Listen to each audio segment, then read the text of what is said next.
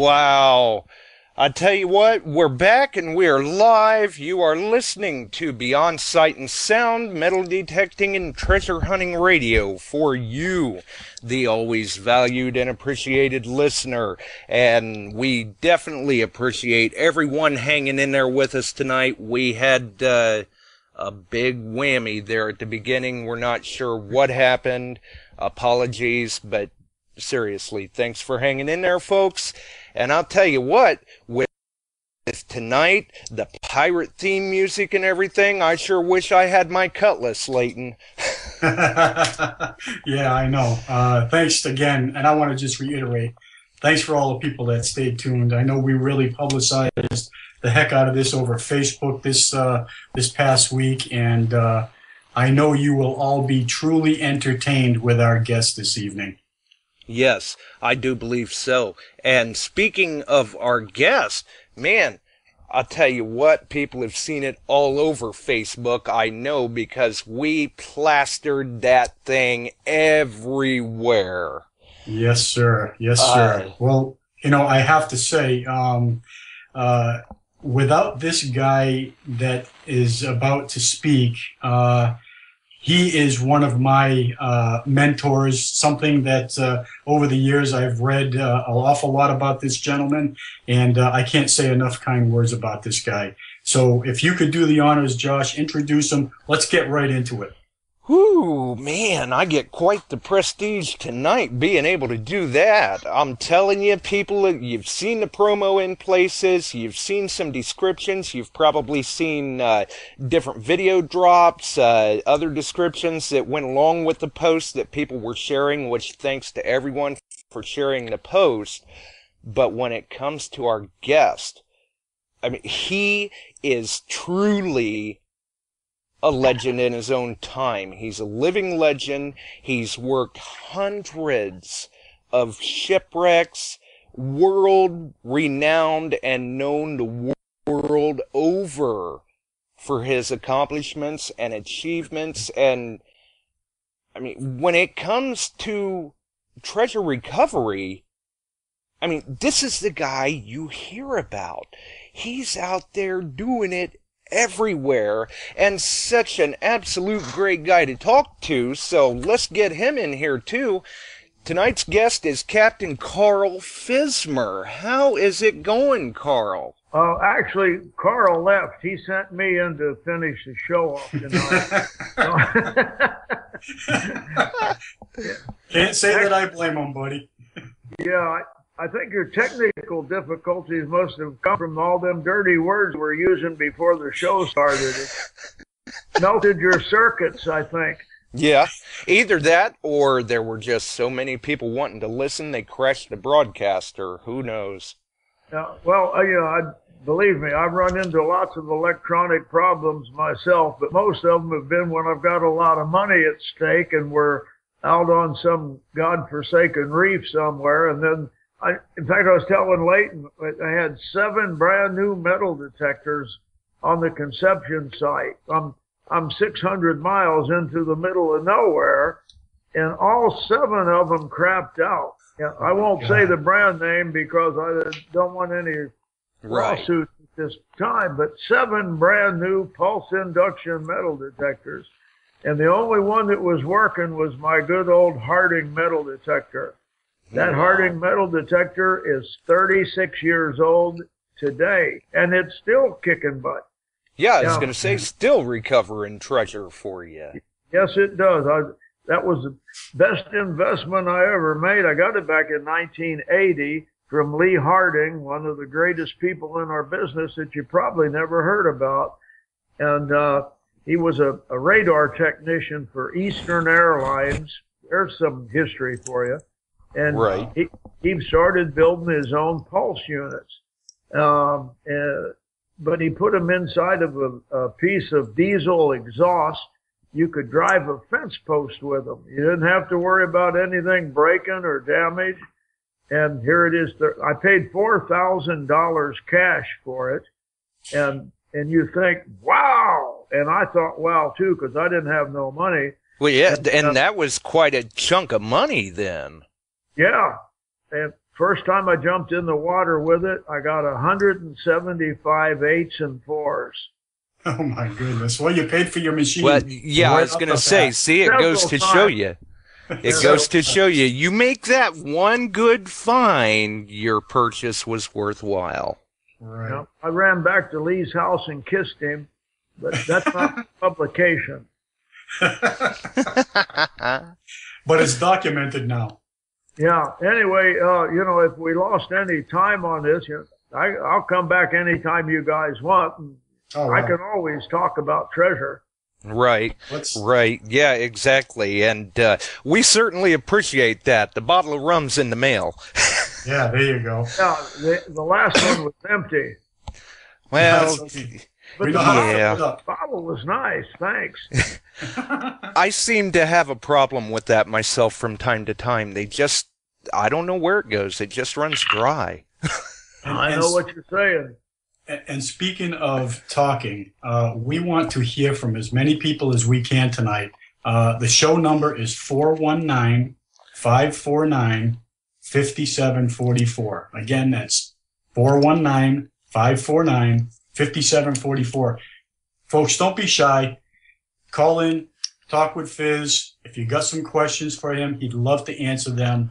In the meantime, we'll just continue rambling on. And this guy is full of stories and knowledge. And, we can talk for hours with this gentleman.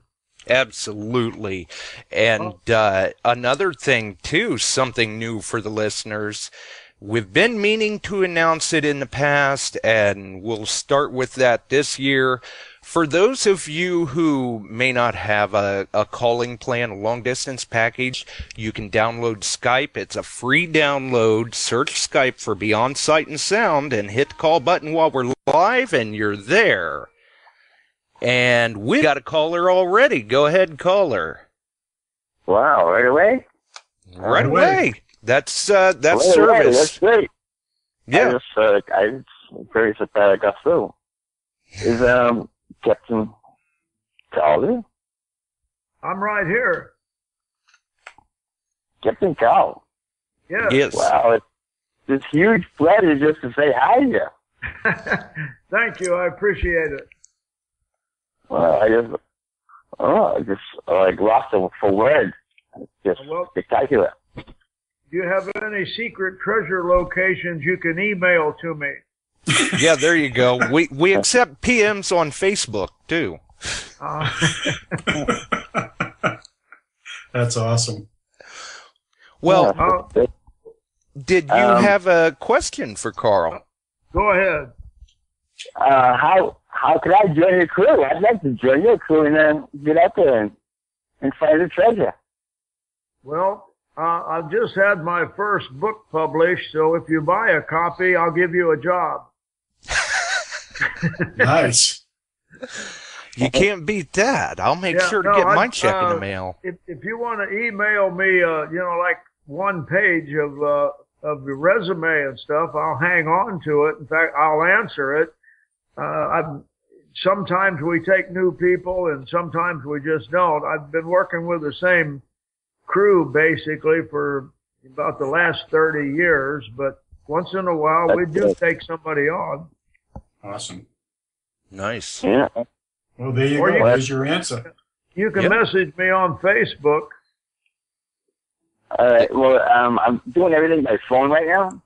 Yeah. I get my Facebook and everything. I do everything with my phone, so it's kind of difficult. But if I get to a computer, I'm sure I can find one. Yeah, I would love to do that. Awesome. Well, send me a little resume, one sheet, not a whole big thing like them archaeologists have 89 pages and you fall asleep on the first one. All right. Make it simple and sweet. Yeah. Right. Exactly. Short, sweet, and to the point. Yeah. Right. My email is Captain, Captain, Fizz, Fizz, like you shake up a bottle, at yahoo.com. Okay. Awesome. And speaking of your book, Captain Carl Fizz, why don't we go a little bit into that, and maybe we can possibly get some some people to respond to that. Tell us what it's entailed and what the name of it is and how it all became about. Go ahead.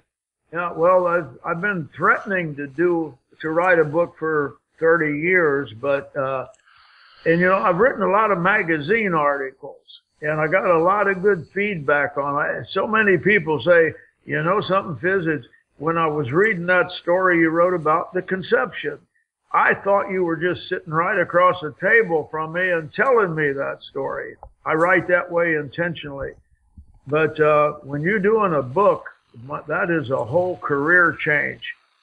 Sam Milner, my good friend, and I have been working on that thing for over a year, but it's in the publishers now. I'll have my first big order in 3 weeks, and it's called Uncharted Waters, the life and times of Captain Fizz. The name was selected because, I was in Cincinnati and northern Kentucky most of my life. And then one day I'm down here in Florida with 2 kids, and you talk about uncharted, but I was lucky enough to get into Treasure. I was lucky enough to work with the best people in the business. I still can't believe it. I'm reading a book myself, and I say, did I really do that? But Awesome. All right. I was the last guy to break in under Art McKee, for example. Right. I got in on mostly the last of all the good stuff, but at least I did it, and I was there. I worked with Jack Haskins, D.L. Cheney, Mel Fisher for 12 years. So, the book is about 40 years of me going to many different exotic places and people. Sir Arthur C. Clarke, I got to work with him. I was lucky, and I don't mind admitting it. And I've been successful. So that's what the book's about. Awesome. Right. Well, I'm thanks for the call, caller. We've got another call coming in. Thank you very 863. much. Persistence and consistency. May the treasures be with you. Thank you. 863, you're on the air. Can you extinguish your device? This is Del Winders in Haines City. Hey, Dale, what you doing, dude? Hey, my friend, I don't have any questions for you, but I just called to give you support and say that I'm supporting the program and I'm listening to it. I appreciate that. Man, I was trying to remember the last time I saw you. Please don't tell me it was many, many years. I've been on dang medications and so forth, and my memory is shot. I don't remember, but I probably It'll get was. worse. Yeah. Yeah, it is. Yeah, I'm going through the same thing. It's great. It's great to hear your voice. Matter of fact, at this point. What's the name of that town you live in? It's on Route 27, isn't it? I'm in Haines City. Hey, that's right. Well, I sure would like to see you sometime. Well, I'm 82 years old now and bedridden about 20 hours a day, and it'll have to be soon. Well, that is determination that, you're still able to call in and show your support for Carl. Oh, well, I support anything in treasure hunting. I just wish that I could be out there myself. Yeah, well, right. yes, you have. And I want to say that he's one of the few people that's been in this business longer than me, and he's older than me, and that makes me feel good to hear from him. Yeah. Thanks for calling in, Bill. Makes me feel good to be able to talk. Right. Well, that's good to reunite 2 longtime friends through the airwaves. Whether or not you can be there physically or not, at least you can talk. That's great. Fantastic. Exactly. It is. That's really awesome. We certainly appreciate the call and the support. Oh, well, you're very, very welcome, and I'm happy to do it and happy to be able to do it. All Okay, right. thanks for the call. Thank you for the Okay, call, thank you. and by all means, continue to listen. Thank you, Jesse. Call. All right. Well, you're definitely getting quite a bit of support out there, Carl. I can use it. Send the checks to my P.O. box. 1733, right? That's right, 1733. That's where treasure hunting started. I don't know how many of you people know that. Art McKee was the father of modern-day treasure hunting. I talked to him in the hospital every day he was in 1980, and the day before he died, I was talking to him. I said, Art, there's an article in the Keys newspaper that says you're the father of modern-day treasure hunting. He said, well, that's okay as long as they don't call me the grandfather. Right. And you were mentioning your book. How can people purchase this? When is it available for purchase? Well, I guess maybe a better right now, question. I'm taking advanced orders. If you want to send me a check, they're $24.95. It's a good-sized book. And if you send it to Post Office Box 1733, Tavernier, Florida, 33070, I'll eat the shipping on it inside the United States. After that, there's going to be a shipping charge because it's going to be on Amazon and all those other places. I'll have my first big order in 3 weeks. So if you can order in that time, no shipping. And I'm going to give everybody that buys a book a canceled check from Jack Haskin. I throw away, and they're good bookmarkers, so you can get Jack Haskin's autograph. Wow. I'll send you guys the electric bill ones, but the other people I'll send something interesting. That's pretty cool. That's So awesome. that's it. It's 40 years of going everywhere, doing everything, and meeting lots of people, and treasure recovery. Right, and this book does, like you said, it basically covers your experiences from the beginning, basically, of your time in the hobby. You're starting the hobby, your experiences that you've had throughout. Absolutely. In fact, the people that I got to are key, and then going down a long list of the who's who in this business. In fact, I think I end up the book by the quote, if I have seen further than others, it's because I have stood on the shoulders of giants. Nice. I like that. Yeah, definitely. And to mention some of the greats that you've worked with, Robert Weller, Art McKee, I'll let you pick up from there. Yeah, that Mel Fisher. Jack Haskins. Yeah, D.L. Cheney, but D.L. never got any kind of publicity, but he was absolutely phenomenal. In fact, the weather didn't mean much to him because I'd get up in the morning and I'd look out and the palm trees are bending way to the ground. D.L. calls and says, "Get your butt over here." And, oh man, I knew I was in for it. But, right. I'm lucky, and I don't mind admitting it. I was lucky. I got in at just the right time.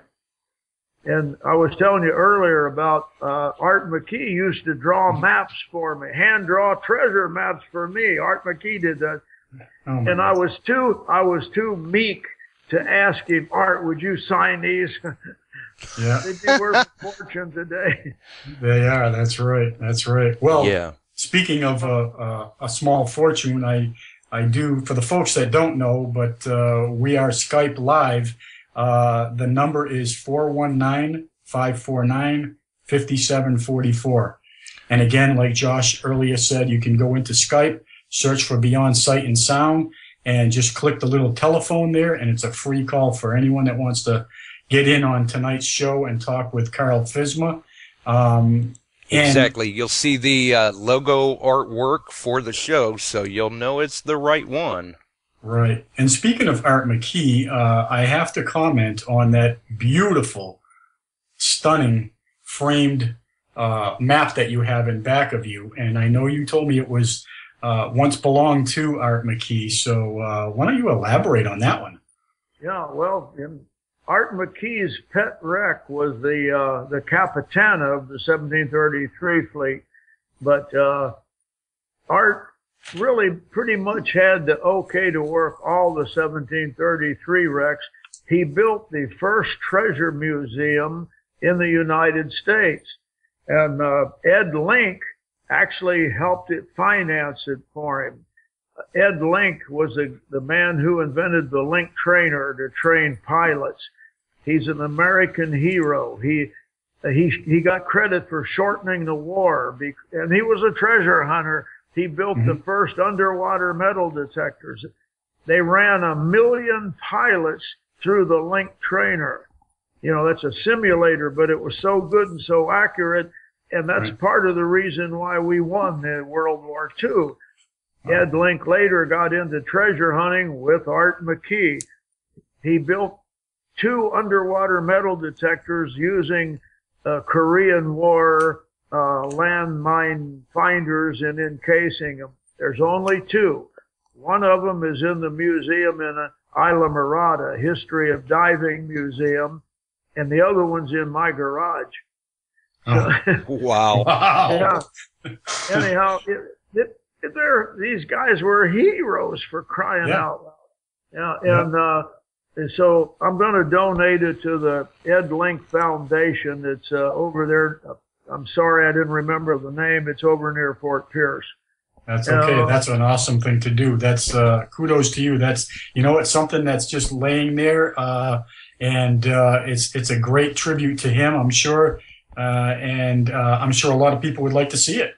Yeah. Well, I'll tell you, I'll take some pictures and stick them on my Facebook page, and I'll send them. Yeah. Now, it was either Look or Life magazine in July of 1954. I have several copies of it. It shows Ed Link, Art McKee, and Dr. Mendel Peterson, who was curator at the Smithsonian forever. The 3 of them are diving on the Capitana using Ed Link's metal detectors. I could only find like 3 copies. I gave one to a good friend, and I saved the other 2 for me. But that's how far back that the treasure goes. It's just back in those days, you were not molested by bureaucrats because the government did not care about those old rusty cannons and rock piles. But boy, when they started finding gold and silver, suddenly people are giving attention. Yeah, a big different story there for sure. And we have a question that came out of the chat room from Bill Black. He had a question for you, Cap, and he wants to know what you feel would be the most productive galleons from the 1715 fleet today. Good question. Yeah, well, it is. Some are easily accessible, and then here again, it depends on your equipment. If you've got a nice slower boat, it can move a lot of sand. Douglas Beach has been great. I had most of my luck on the cabin site because there wasn't a lot of sand, and there was a lot of treasure. The Riamar site to me, is still a sleeper. There's mostly hard pan everywhere, very little, and I found a lot of nice stuff over the years on Riamar. Sandy Point is one people stay away from because it's under a lot of sand. So if you've got a good blower boat, I'd say start there. And if you got a good blower boat, go on down to Douglas Beach, because that scatter is it looks that I know of, it's probably at least 2 miles. And I would say there's a lot of virgin spots in there, and you just never know. Right. Anyway, that's what I would do on the fleet. As you know, they had 2 big hits there this past summer. That's right. Bureaucrats the world around are, I guess they're having heart attacks. I hope so. Mr. Brisbane got a lot of nasty emails. I hope he don't mind me saying that. I have the greatest respect for Brent Brisbane. I mean, he bought the fleet, and then he turned himself into an A1 treasure hunter. Mm-hmm. Great. I mean, it's just, and he's from Cincinnati. So. Oh, hey. An Ohio man. That's right. Yeah, I know. I've seen a lot of his treasures, and we've all seen them all over the news. And kudos for him to stick with it. I know he's been in the business for many a moons, and perseverance has certainly paid off for that man. That's the main word right there, perseverance. Yeah. Art McKee, the first thing Art McKee told me was, I'm going to tell you how to find treasure. It's in my book, by the way, but it's such a great story. Art McKee said, I'm going to tell you how to find treasure. And I thought he was going to give me a secret location or something. But what he said was, you'll find it if you don't quit looking. And that's what Mr. Brisbane did. That's what I did. And I quoted that so many times. You'll find it if you don't quit. I've seen people come in to work the fleet last 2 weeks and get out of town. Well, anyway, I hope that answers your question for you. Yeah, absolutely. And I have to agree. It works whether you're looking for big Spanish treasure or if you're looking for single coins on the beach. You're not going to find it if you're sitting over there on the couch. Get out there and look for it. You've got to get out and look. Did you hear me say that? I had a telemarketing show and I was selling metal detectors. And I used to say, don't buy this if you're going to keep your butt on the couch. And it's in the closet. I didn't. Yeah. No, I did not hear that. See, we do. I used to say that on television. Wow, no kidding. Hey, great minds think alike, buddy. That's why we're both treasure hunters, whether we're big treasure hunters or small treasure hunters, right? Well, great minds think alike, but exactly. In the treasure business, you got a half a bubble off a plum. That's right. That's right. Oh my goodness! And listen, I need a crass commercial here. We're now offering dive trips on Spanish galleons in the Florida Keys, and we did one experimental job. We had 14 people go out with us. Everybody liked it, but we'll give you in the morning we have classes on how to do it, what we do, what equipment, and everything about it, everything you wanted to know, metal detectors. And then that afternoon we'll make 2 dives on 2 of the 1733 sites. The cost, we were going to charge $295, but that's a lot of money.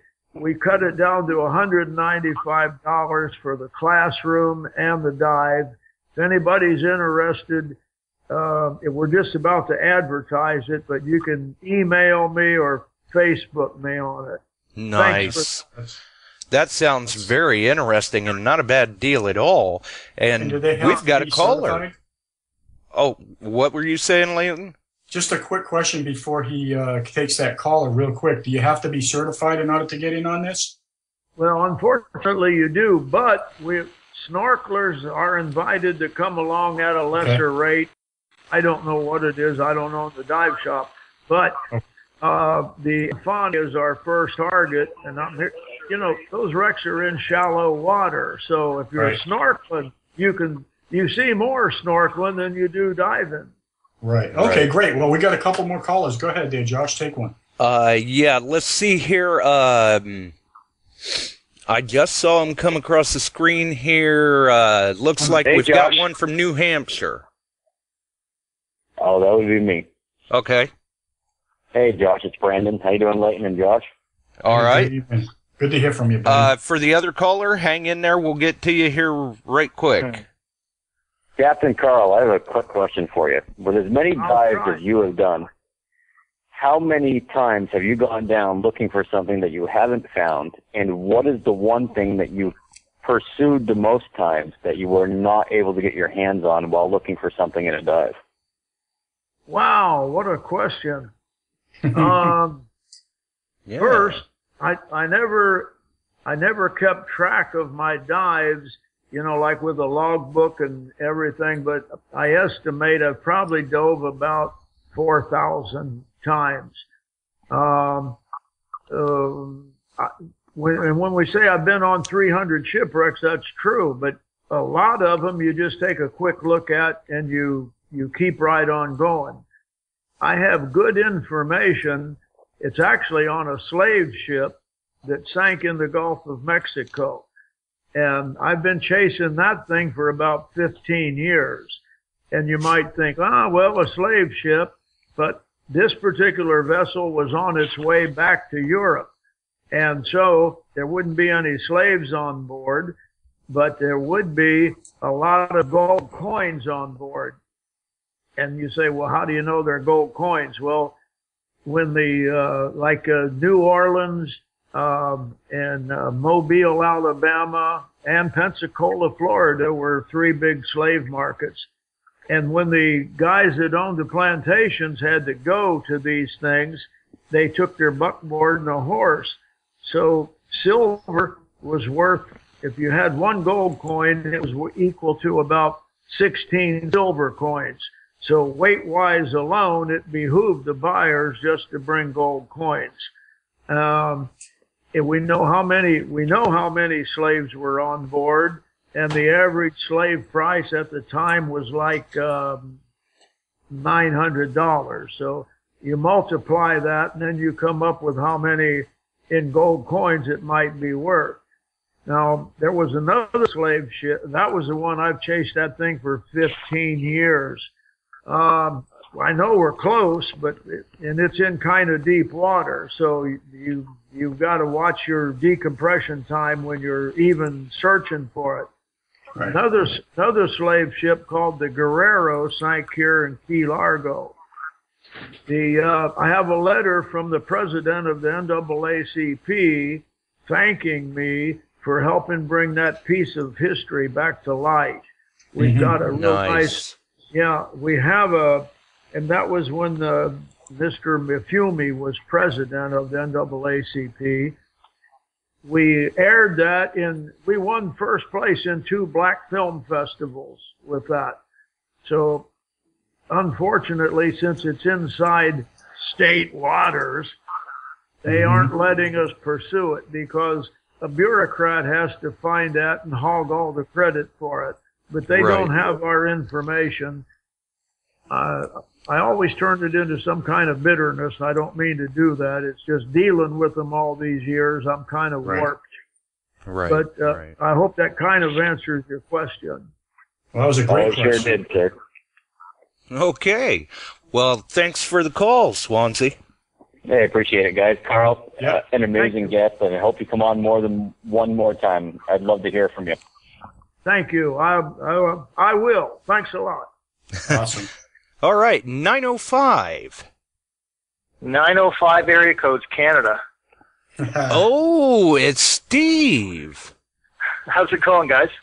Hey. Pretty good, Steve. How you doing, buddy? Thanks for calling. Good. I just got in from work and I heard Fizz and I thought I better give a call and say hi to Fizz. How are you, Fizz? I talked to Denise. What did you say? I'm just kidding. I'm doing all right. I'm good, fine. good. Are you freezing? We gotta come down and see you soon. I figured I'd give you a call and be the first one to make a booking on your trip. Oh, good. You got my phone number, don't you? Oh yeah, I got your phone number. Yeah. Well, give me a buzz. I'll give you a shout. Maybe we can talk Leighton into coming down with us. Oh, you know I'm going. You know that. I'm in, buddy. I don't even have to ask. Yeah, and I mean, we've got video here. You can actually see he's packing his bags as we speak. Yeah, exactly. Did you see my regulator? You'll have to come down too, Josh. Yeah. Well, I mean, you got one of the most amazing treasure hunters like anywhere on tonight, so I'm not going to take too much of your time. But we had an opportunity, Leighton and I think it was last year, to go down and hang out with Fizz for a while. And I'm telling you, it's kind of what dreams are made of. You sit around with Fizz and have a couple Cokes, and I'm telling you, the stories are incredible. Oh, absolutely. I can imagine that would be just a great experience in its own. I mean, Fizz is a great guy to talk to. Oh, absolutely. That was probably one of the things that will go down in my mind's history, just to be within, eye distance straight across from this gentleman. I can't say enough about the guy. I mean, I just fell in love with all the stories that he had and all the experience. As you know, Steve, I didn't stop talking about that until just last week.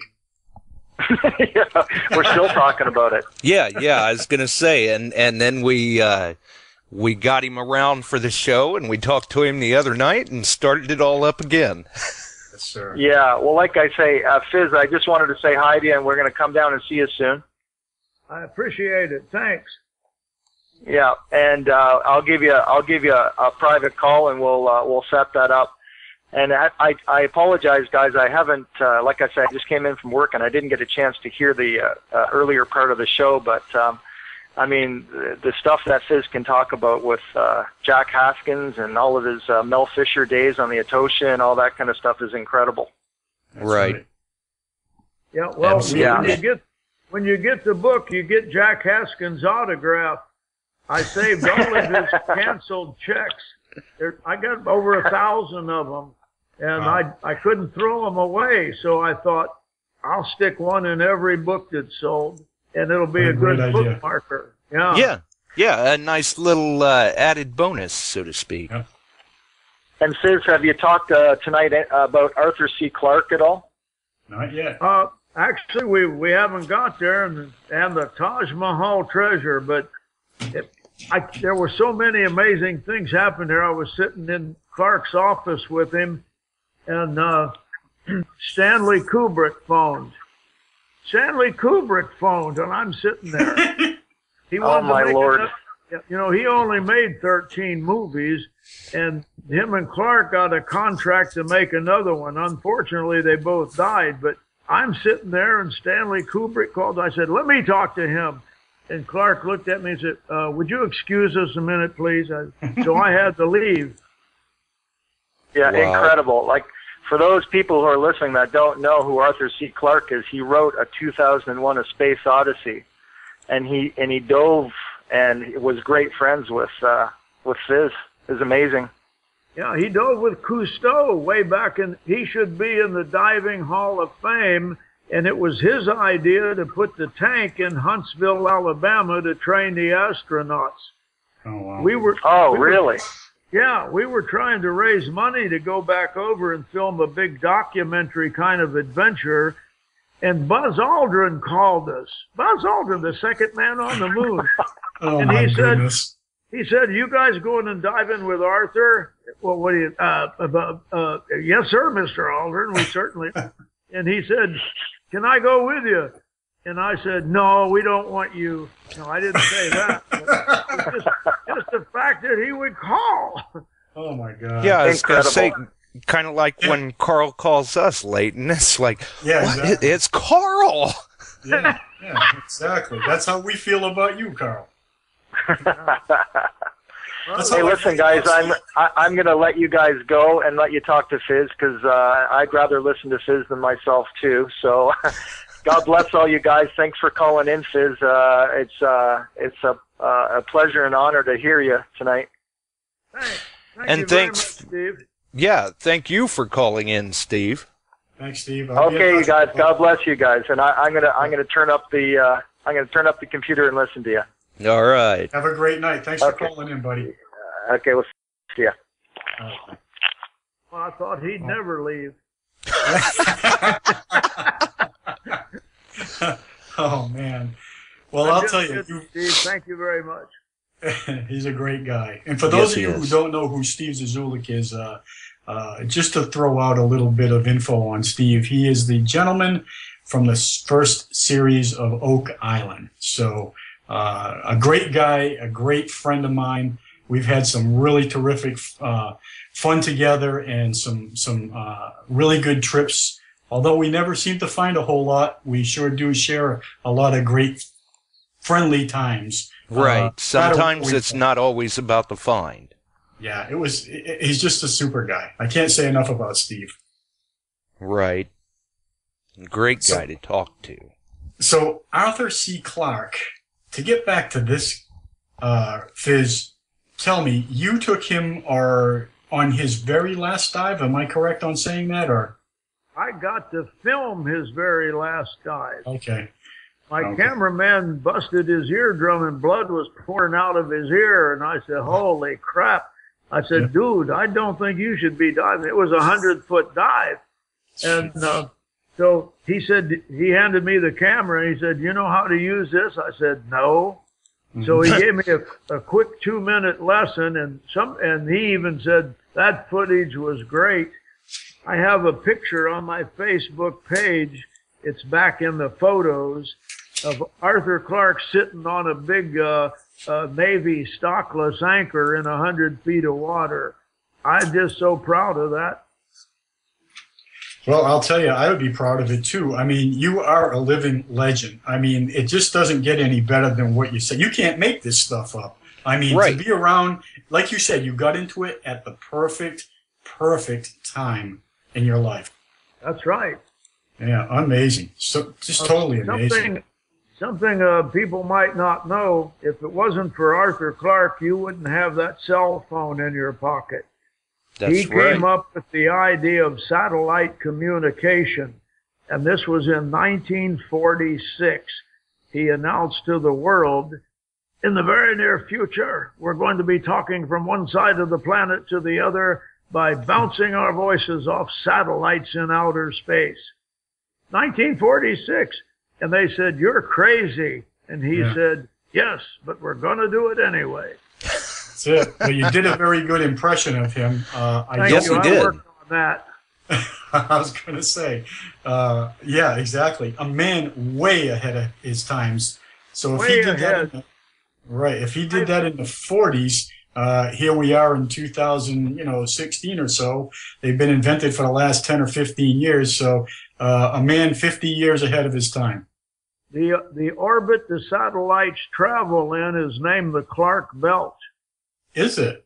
Yes. Oh, wow. Yeah. And Steven Spielberg and Harrison Ford, when they were filming one of the Indiana Jones movies over there, they visited Arthur every day and had dinner with him.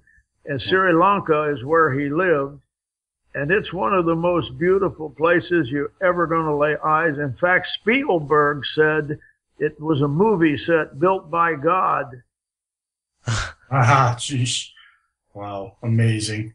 I'll tell you, like I said,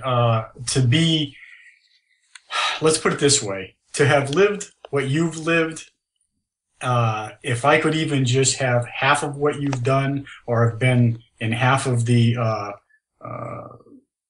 around half of the people that you've been around, what an honor. Right, just to be able to experience even a portion of the experiences that he's had. Right. It's an honor for me. I did a little video talking about my book, of course, but I got to the chapter of I got to be in a movie with Lloyd Bridges, and on the times we weren't filming, he and I used to stand around and talk about diving. Mike Nelson, of course, we talked about diving. In fact, we did photo ops, and he signed my picture, Carl, happy and safe diving, Mike Nelson. Oh, man. But, very cool. Now, think about this. Mr. Bridges and Art McKee, if they were standing side by side, you'd swear they were brothers. They looked alike. Their hair was the same. They combed it the same. They were the same size. And I talked to Mike Nelson about, would you ever make a movie about Art McKee? And he said, who's Art McKee? I said, Mike Nelson doesn't know Art McKee. But anyway, we talked about it for hours. And he said, I would accept that. He said, I got to be approached through the right channels, but I would take it. I talked to his producer of that movie, a lady, and she said, wow, can you write that down for me? So that night I wrote it down. I gave it to her the next day. Didn't hear nothing. 2 years later, she wrote me a letter saying, Dear Mr. Fismer, I still have your idea on my desk. That's how Hollywood works. Not in any big hurry, but then Mr. Bridges died and Art McKee died, so it's never going to be. But I do have a friend of mine. I can't say his name. He won an Academy Award, and he's friends with the Bridges brothers. I sent him that little video. I said, one of them Bridges brothers could play Art McKee. So, yeah, hopefully. Well, never say never. That's right. Never say never. It could happen. You never know. And speaking of, you know, Mike Nelson, I mean, I grew up with him.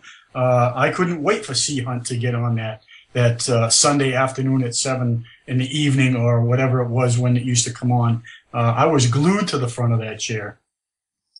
Well, that's in my book too, and he's just one, and there are bunches of other people in there, like Herbert Werner. He wrote a book called The Iron Coffins. He was going to go treasure hunting with a submarine. In fact, he lost 3 submarines in the war. Nobody can say they survived 3 submarine sinkings. Wow. That Iron Coffins book is exciting, but the only reason I got to talk to him was his backers were wondering how feasible his ideas were. They flew me up to New Jersey, and Herbert Werner was basically obligated to spend a day with me going back and forth. Did you happen to read Shadow Divers?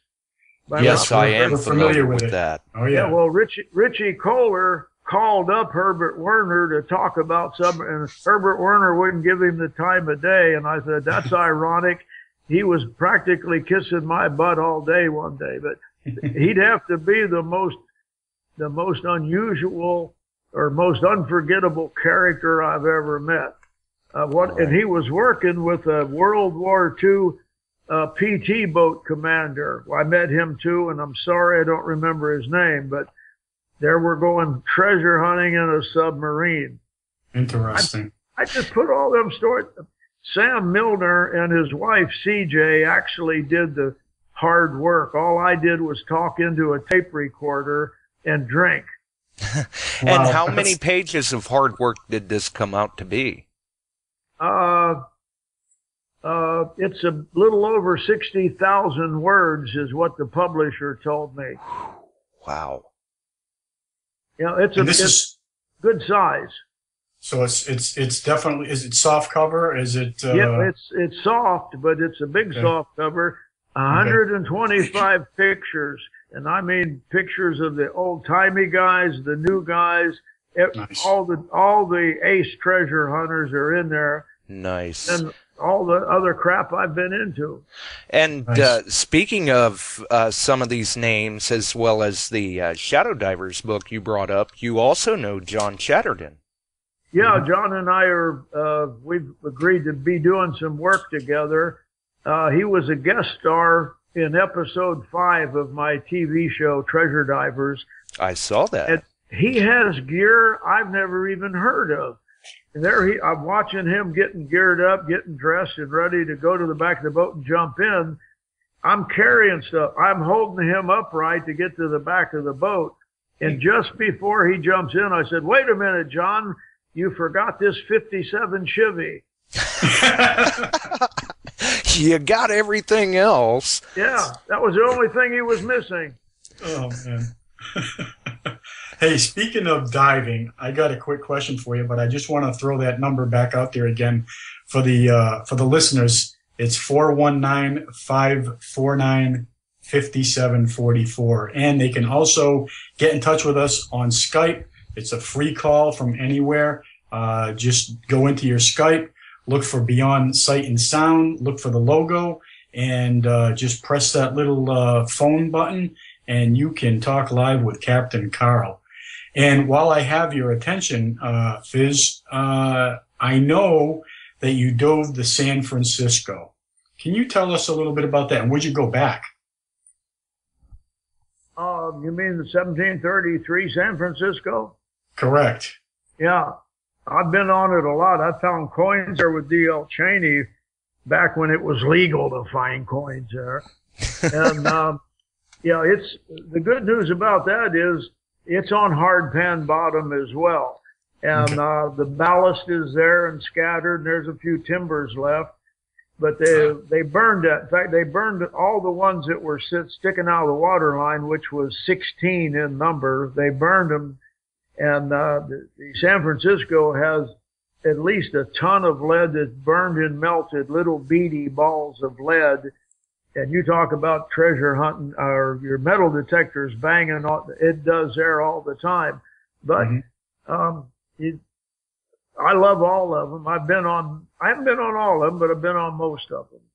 Right. So the San Francisco you think is worth going back to, and it's in relatively shallow water, correct? Oh yeah, like 10 feet. Right. And the current can get going through there pretty good.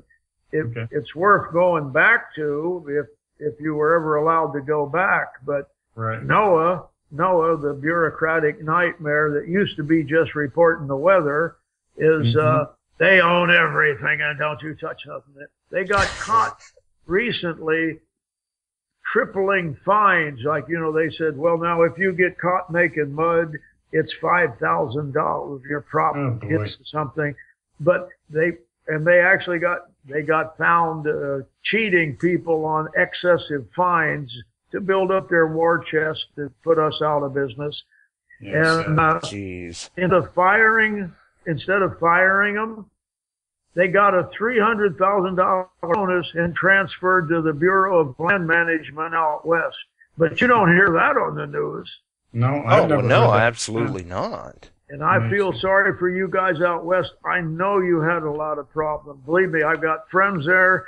I've been all through the superstitions and helping to find gold mines, which was a lot of fun, but I like diving better. And the BLM is crucified. The recent thing there with that Bundy family. Now, some guy got killed yesterday, for Christ's sake. I have nothing good to say about Washington, D.C., and they don't like me either. You're calling it as it is. Am I correct? Right. Sometimes there's just no way to sugarcoat it. That's it. It is what it is. It is what it is. Right. Exactly. So I did have another question, just briefly. I'm sure other people are probably thinking this. Maybe they haven't asked it. I haven't seen it in the chat.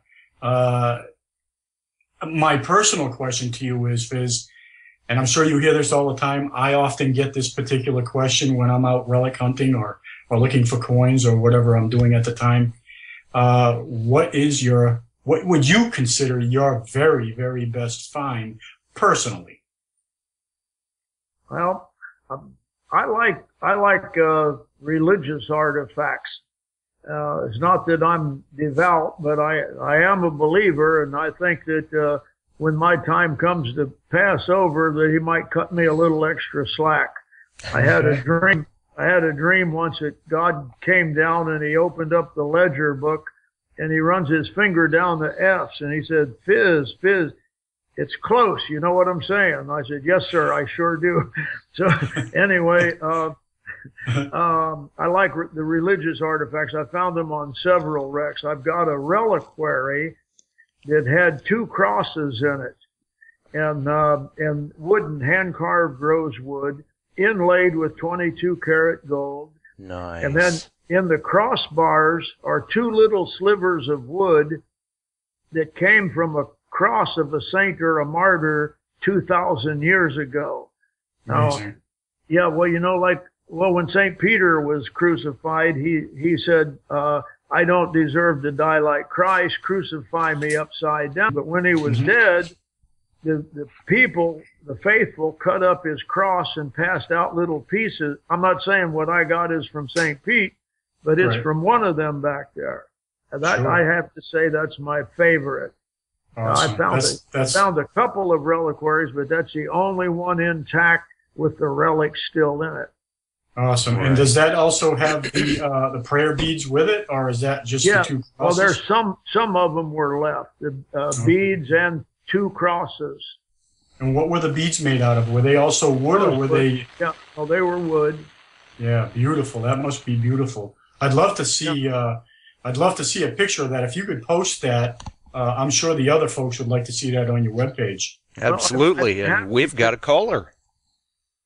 It's at Hey, the hey guys, it's Brandon again. I just wanted to post something that was put out in the chat room, which nobody else will call in for some reason, but they wanted to know that if Captain Fizz has ever done much for land hunting.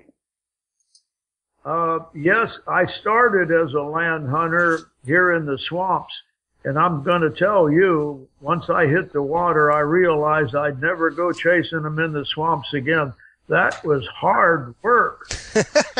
Yeah. Oh, I bet. And like I said earlier, I have friends out west, like Arizona especially, and Oregon, and I go out to visit them. We did some filming. We got into some of the old gold mines that were all forgotten about, but the idea was that since going up, it's not now. When it was, they thought, well, hell, we'll reopen these mines again. And of course, we were chasing the Lost Dutchman mine, which I believe it was the Peralta family was the big influential family in that part of the world. And they had 7 well-producing gold mines, great producing gold mines.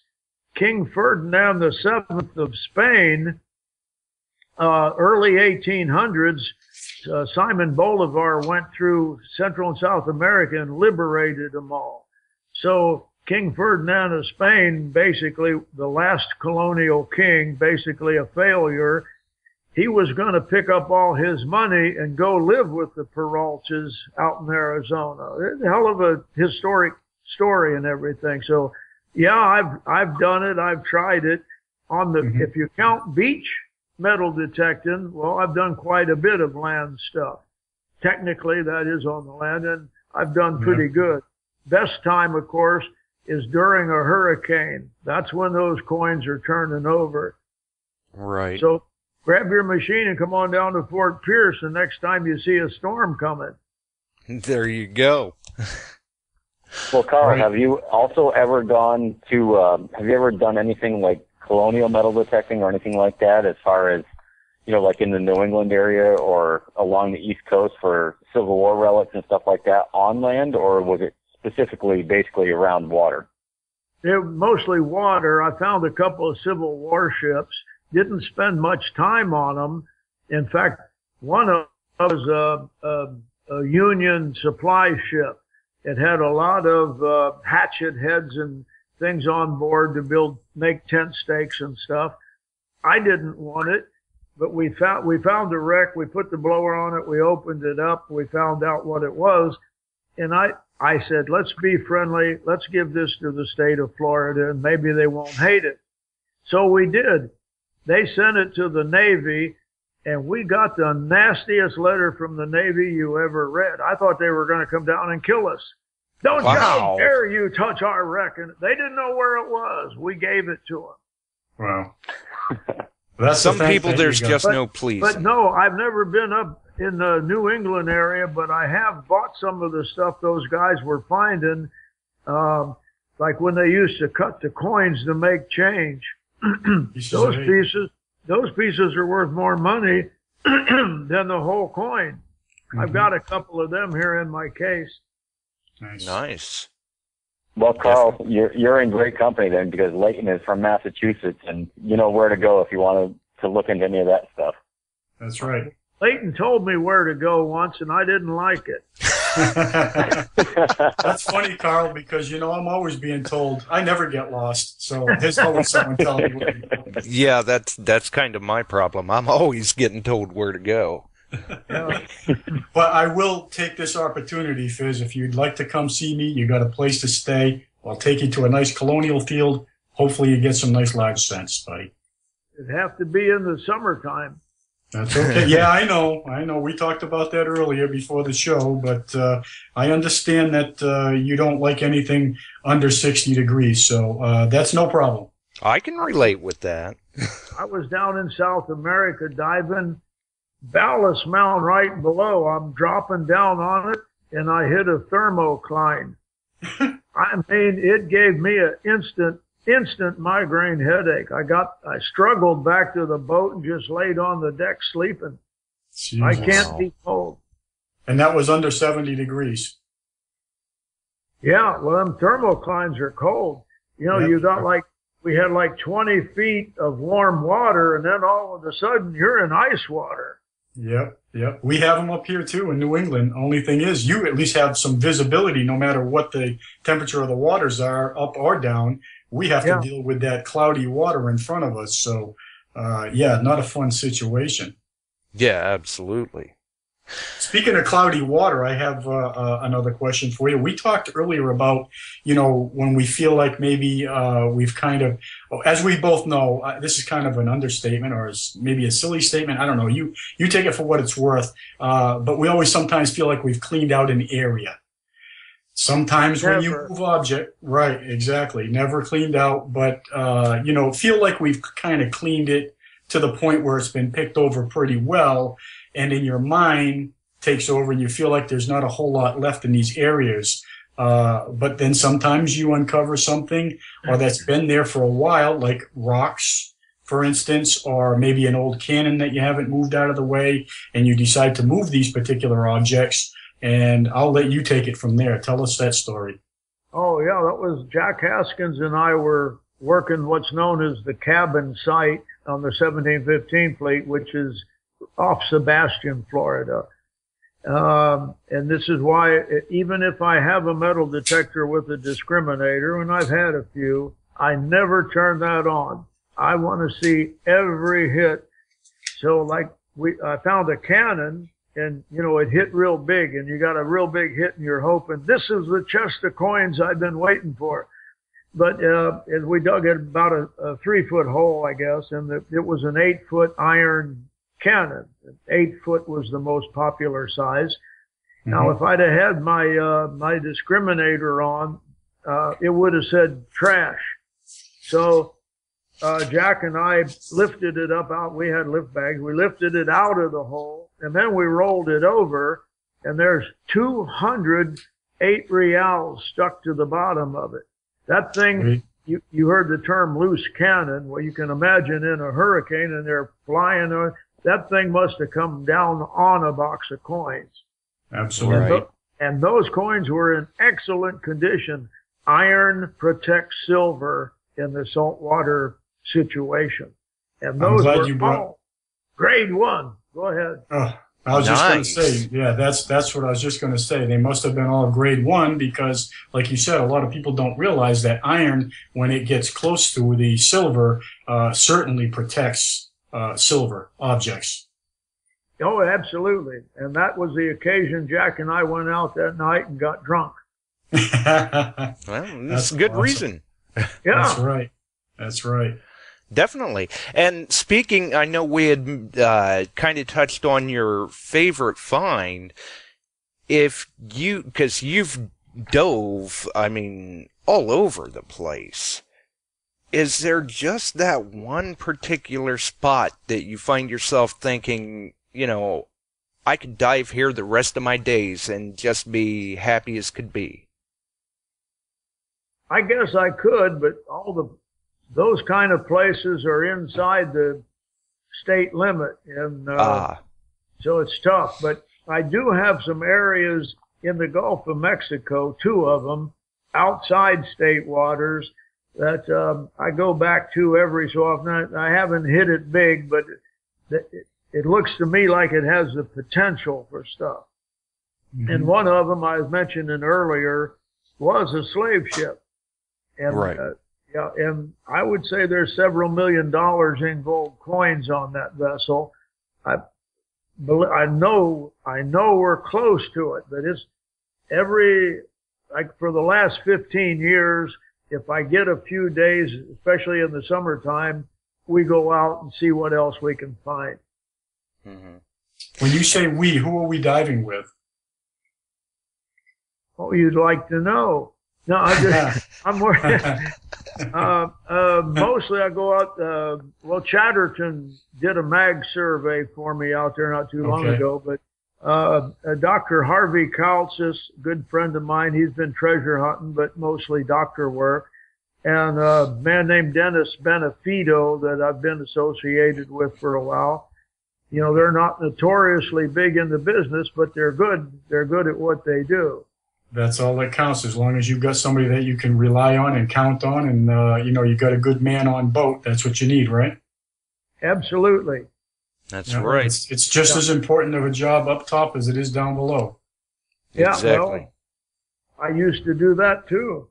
That's right. We've all been there. It's always good to have a good man on the boat. That's somebody that can, keep an eye on things while you're down below. Right. Well, I was going to ask him, did you have a question too, Josh? Go ahead, sorry. Well, I was just going to say it's unfortunate that we got a late start with Carl, because he's got so many stories.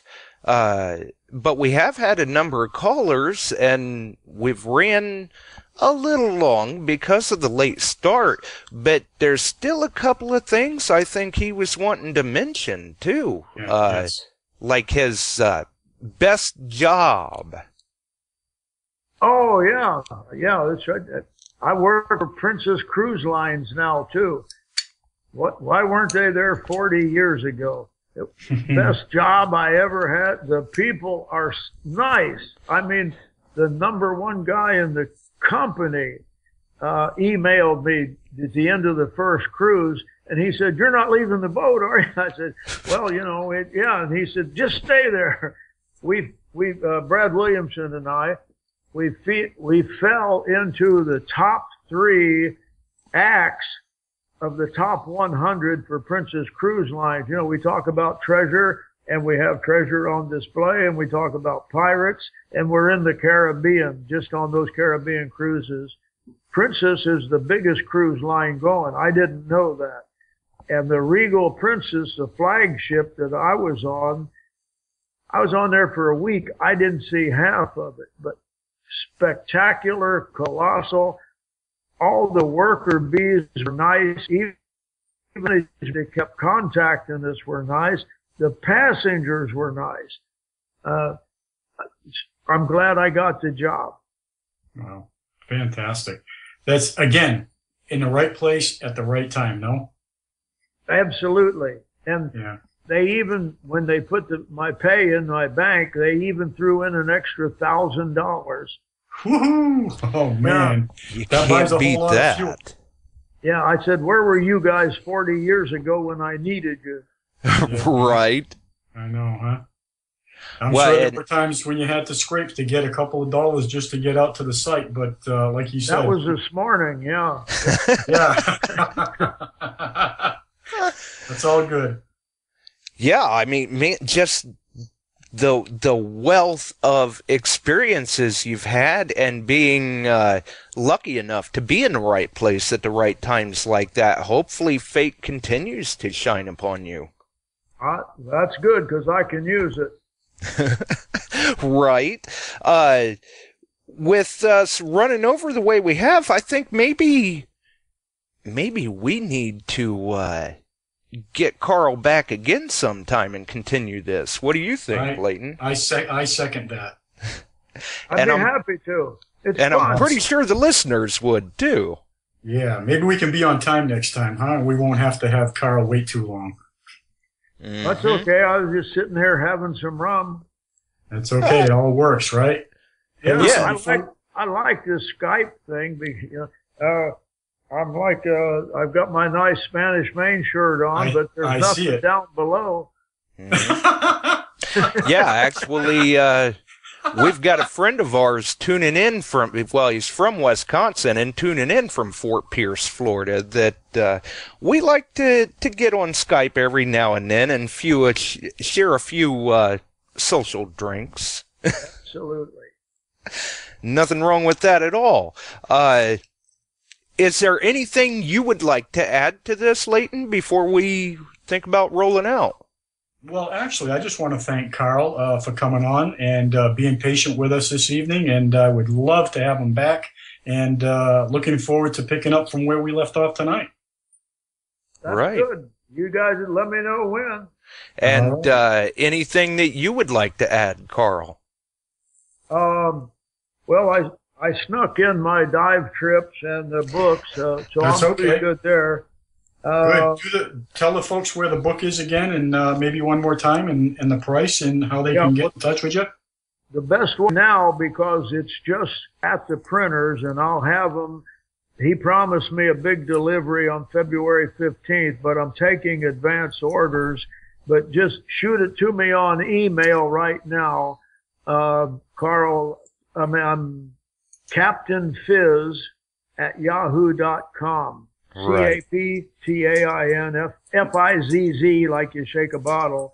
And I'll give you the write book in the heading, because I get hundreds of emails a day. But if it says book, I'll open it right up. I'm sure you do. Yeah, and any of you divers or snorkelers want to go out on the 1733 fleet, couple of wreck sites, we're doing that trip too. And you can email me for information, because we just did the deal with the dive shop. Awesome. A seminar in the morning, 2-tank dive in the afternoon. We were going to charge $295, but we're putting that off until we see how successful it is. $195 for the whole day. Nice. That's perfect. That's perfect. And they get to dive with a real treasure hunter. Yeah. That's worth it right there. Absolutely. And when we get back, there's a bar just 2 doors down. That's right. Got to know your local watering hole. I know all of them.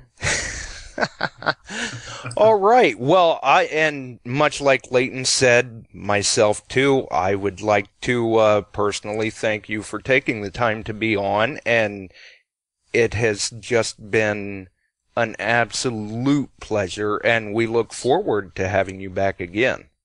Thank you. I appreciate it. For everyone else, we appreciate you for standing by through the technical glitch that we had this evening, and appreciate everyone for tuning in. If you liked and enjoyed the show, throw us some thumbs, give us some stars, share the love, leave a comment, let us know. And we will definitely get Fizz back, because for the career that he has had in treasure hunting, you just can't cover it in one show. There is absolutely no way. Right. So we will have him back. We appreciate everyone for tuning in, but it's about time to roll out. So hang in there with me, guys, and we'll get out of here. All right. Keep it low and slow. We'll see you next week, folks. Actually, next week we'll be back with Mr. Rob Hilt, I do believe. That's correct. All right. Thanks for tuning in, everyone. We'll see you next week.